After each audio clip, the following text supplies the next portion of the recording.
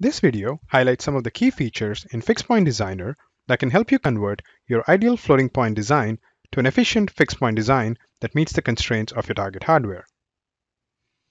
Here, I have a sensor fusion algorithm for the inertia measurement unit that's part of a bigger model of a self-balancing controller designed in Simulink in double precision floating point to give us the ideal numerical behavior.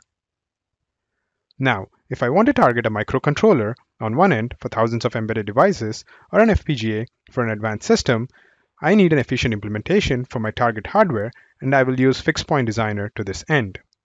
The Fixed Point tool helps me explore my design, starting with collection of signal range instrumentation data using the double data type override. Now, I can explore if my design can achieve the right behavior within a certain tolerance if I choose a 16-bit word length to target a microcontroller or an 18-bit for an FPGA. I can propose the relevant word length and begin to analyze my signal ranges.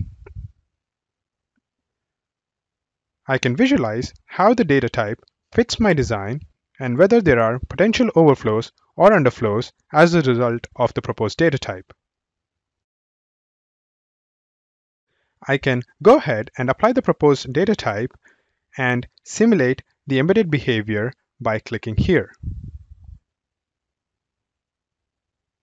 Finally, I can click here to compare the numerical behavior of the ideal floating point design and my proposed embedded implementation. I can compare specific signals to verify that they meet the numerical thresholds, and as you can see here at the bottom plot, the differences due to quantization is within bounds, and that the 16-bit word length proposal will satisfy the behavioral requirements. So I have successfully converted my ideal double precision floating point model to a fixed point model with a 16-bit word length.